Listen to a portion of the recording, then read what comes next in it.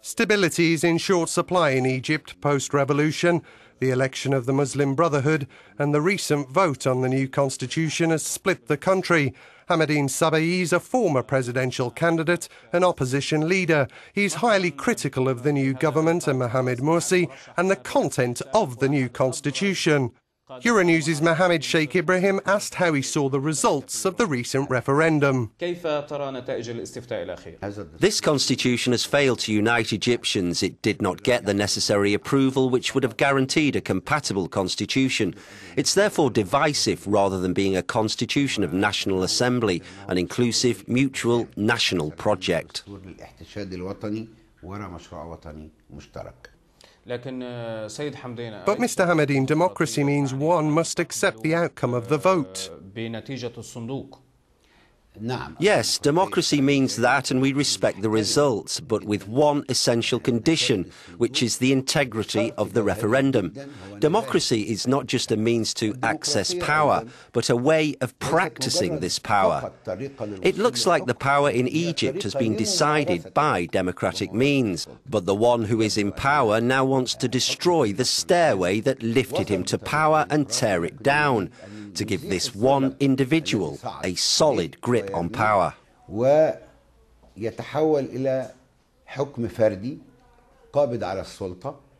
we to understand that the Muslim Brotherhood has fabricated the results of the referendum? Yes, this constitution, which was supervised by the Muslim Brotherhood government, is full of flaws and breaches and violations which question the integrity of this referendum. Can you give us some articles of the Constitution which are at the centre of the conflict between the opposition and the presidency?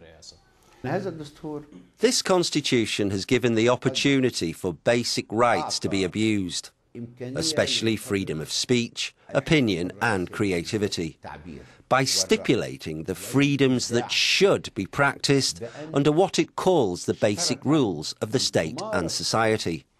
This raises a question for those who misinterpret the Islamic Sharia and use it to crush freedom. Now, the same people are the majority and they abuse Islam and Sharia. They see this as a restrictive tool, unlike us. These people are now using the Islamic law as a tool to threaten liberties, to discriminate and spread hate. They are at the centre of political life. They can use these articles of the Constitution in a negative way that could offend Islam, Sharia, freedom, and the nation of Egypt.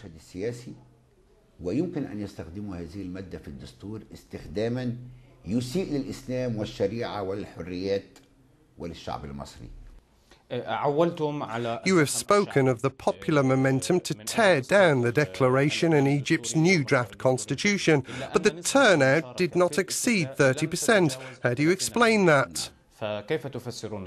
Simple. The Egyptian people now have a deeper crisis, which is how to live and to eat. Many Egyptians believe that the controversy and political dispute comes at the expense of providing opportunities for a decent life and jobs and development. And this is certainly true.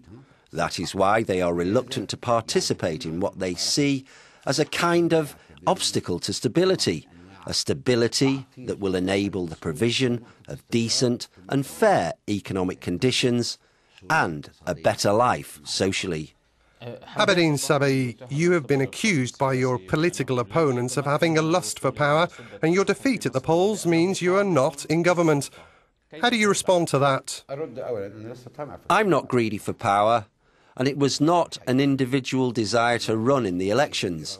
I have no intention to run again in the future, unless the Egyptian national movement sees my candidacy as serving the national interest. Only in that case would I run in future elections. In any case, I do not see that power in Egypt is something to desire. But if it is a collective decision, I will accept it. It's not an individual thing for me. يؤدي مصلحة بقرار جماعي سأقبله، إذا كانت قرار فردي لن أتقدم للترشيح. The victims of the bloodshed in front of the presidential palace were from the Muslim Brotherhood. Is that right? It's not true, and this is false information. The Muslim Brotherhood claim that. The claim is incorrect, and they have no proof. Were the weapons used during the violence fired by the armed militias of the Muslim Brotherhood, as the opposition claims? Certainly, the process of expressing opinion was peaceful until the Muslim Brotherhood turned up with its organised groups. I wouldn't call them militias. I don't think the Muslim Brotherhood has militias, but they have organised groups. They started the violence in front of the palace. We accuse the Muslim Brotherhood, and it's a clear accusation that they were the main cause of the violence that happened in front of the palace. We are awaiting the outcome of the final investigations by prosecutors. Prosecution investigations uncovered the lies claimed by the president in his speech about conspiracy. These investigations will prove, as we believe, the guilt of the Brotherhood. Its guidance office specifically directed their youth to instigate the violence that took place in front of the presidential palace.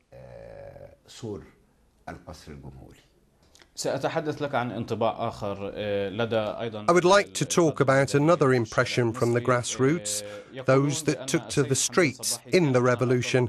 They say it is better for you to stand alone in opposition, rather than join with a group which is considered to be part of the former regime.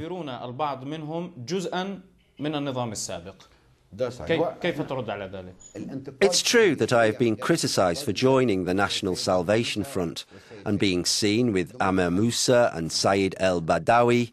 I can be questioned. But we did not and will not cooperate with those whose hands are stained with Egyptian blood and the martyrs of the revolution, or those who are corrupt and think only of money. We stand together with the people. Yes, the pair were part of the former regime, but Amir Musa would never have Egyptian blood on his hands.